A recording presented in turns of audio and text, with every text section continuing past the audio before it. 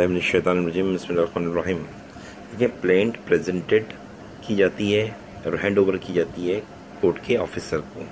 इस अमल को कहते हैं इंस्टीट्यूटेड।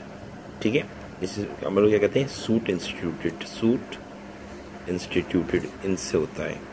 और सूट फाइल्ड क्या होता है? जब कोर्ट इसका कॉग्निजेंस ले ले, यानी जब कोर्ट के रजिस्टर में क्या ये पार्ट बन जाए, कोर्ट के रजिस्टर में ये कोर्ट के रजिस्टर का पार्ट बन जाए, तो क्या है, कहा जाएगा सूट फाइल हो गया। तो सूट इंस्टीट्यूट का मतलब क्या है? जब प्लेंट लिखी गई है, प्लेंट की डेफिनेशन तो सीपीसी ने नहीं दी है, लेकिन इंग्रेडिएंट्स बताएं। एक कागज़ पे वो इंग्रेडिएंट्स आपने लिख दिए हैं और उसको हैंड ओवर कर दिया है कोर्ट के ऑफिसर को। ठीक है ना, तो प्रॉपर ऑफिसर को कर दिया है, तो ये कहलाएगा सूट इंस्टीट्यूटेड। सेक्शन 3 जो है लिमिटेशन का, वो इंस्टीट्यूटेड की बात करता है। ठीक है ना, इंस्टीट्यूटेड की, फाइल्ड की बात नहीं करता। ठीक है, थैंक यू।